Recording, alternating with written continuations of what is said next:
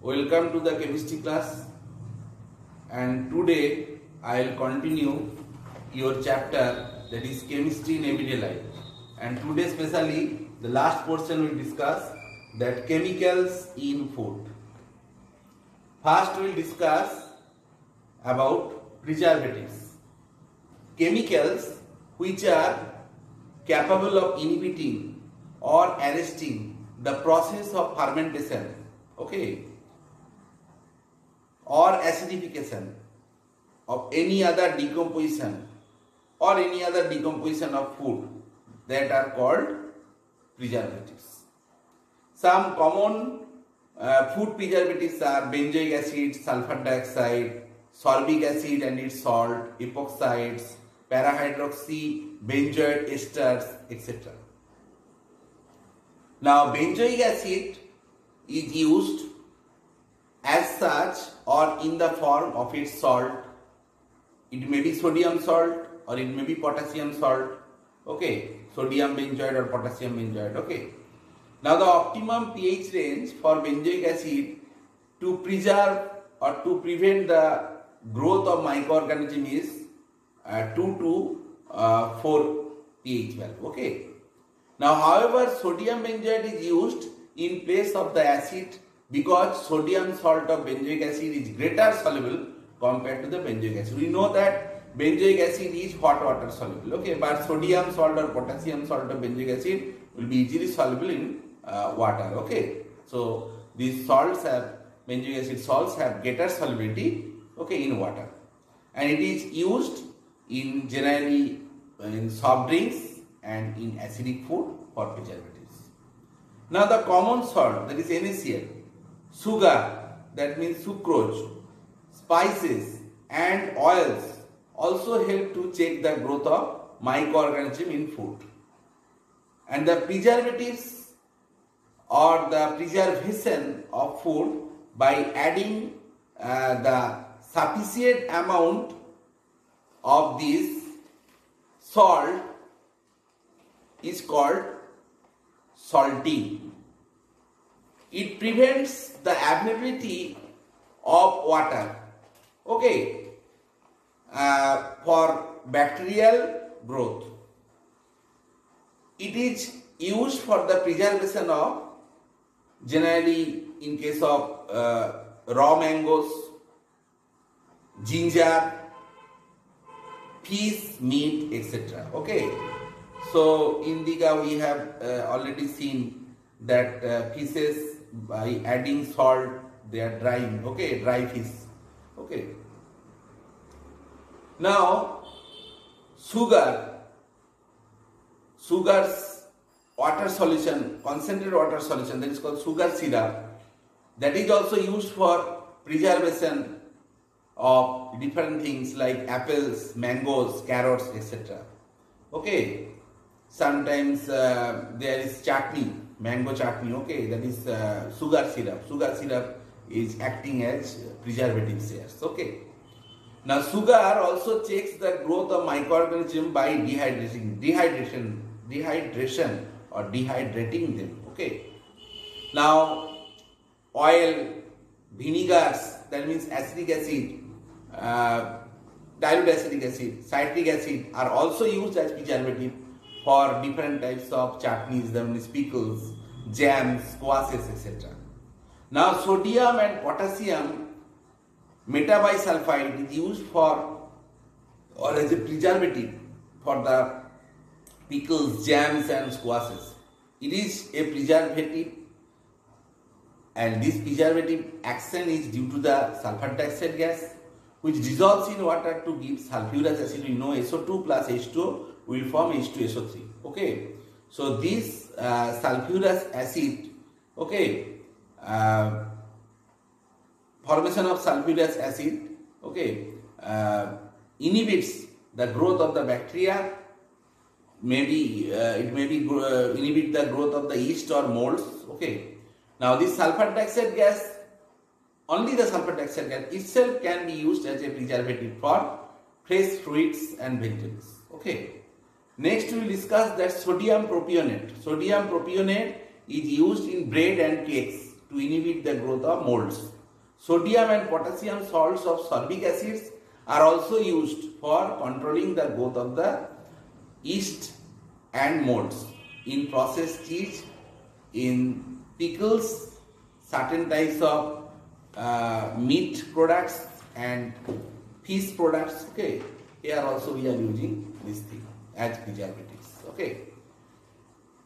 Now, epoxides such as ethylene oxide, it also can be used for preservative and in low moisture food like dried nuts or fruits, okay, or spices. Okay, for this type of preservation we can use these epoxides. Okay, and the methyl, ethyl and propyl esters of para-hydroxybenzoic acids can also be used as preservative for baking food and olive pickles and soft drinks and syrups, etc. Next we will discuss the additives, that chemicals which are added to food to improve its shelf life, taste, odor and appearance are called food additives. Just now we have discussed one additive, that is preservative. Other additives are food colors, flavors, artificial sweetener, and for emulsifiers and stabilizing agents, antioxidants. Okay, sometimes we have to add some nutrition supplements such as minerals, vitamins, amino acid to increase the food value. Okay, next we will discuss the antioxidants. Antioxidants are the chemical substance which are added to processed food to prevent the oxidation of fats and subsequent spoilage of the food. Okay, here we have given the examples of two antioxidants. One is the butylate hydroxytoluene, it is called BHT. Another is butylate hydroxyanisole, and this is called BHA. Okay, these are the most common antioxidants.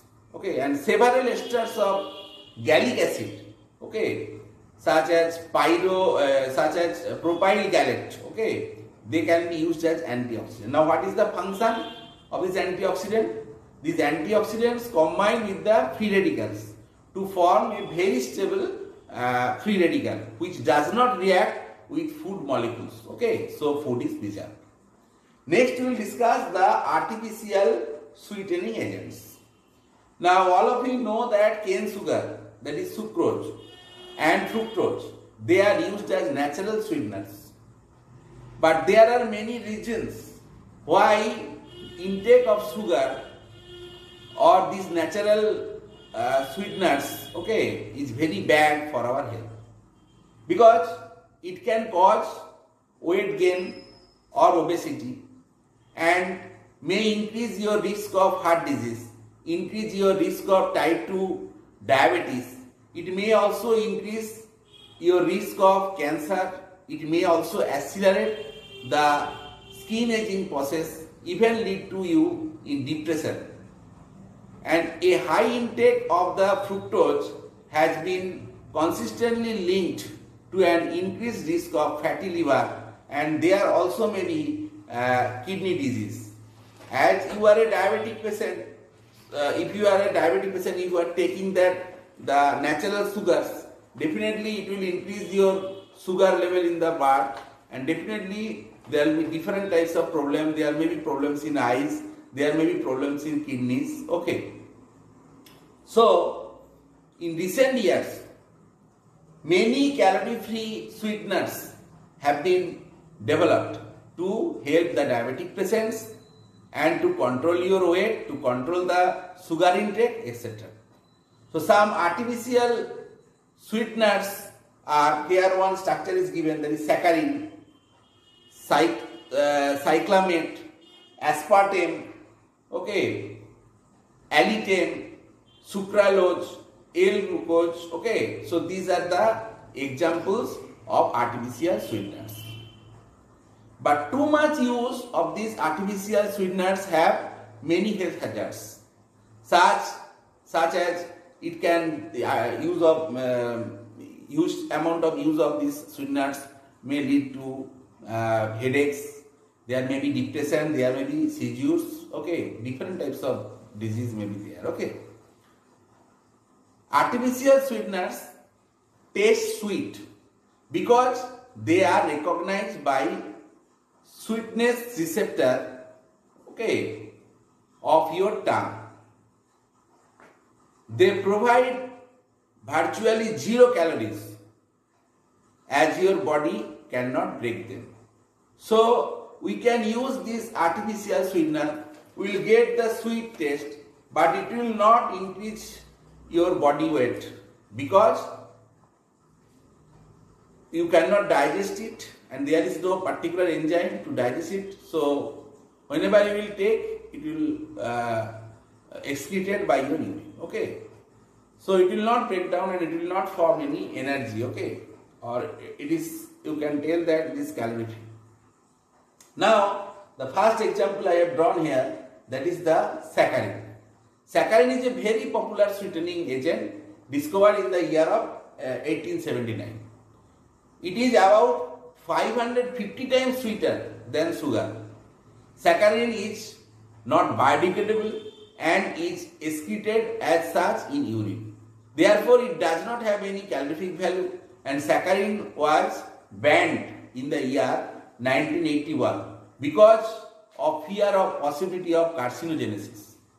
But health authorities now agree that saccharin is safe for human consumption.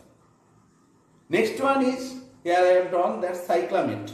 Cyclamate is about 7 times sweeter than the sucrose, and its use also banned because of its suspected link with cancer. Next one is the aspartame, and aspartame is the one of the most successful and widely used artificial sweetener. Now we are using that sugar-free natura powder. Okay, they contains aspartame. Okay, and it is a methyl ester. Here it is, we are observing that it is a methyl ester of the dipeptide aspartyl phenylalanine derivative from phenylalanine and aspartic acid. So this part is the phenylalanine methyl ester, this one, and this part is the aspartic acid. Okay.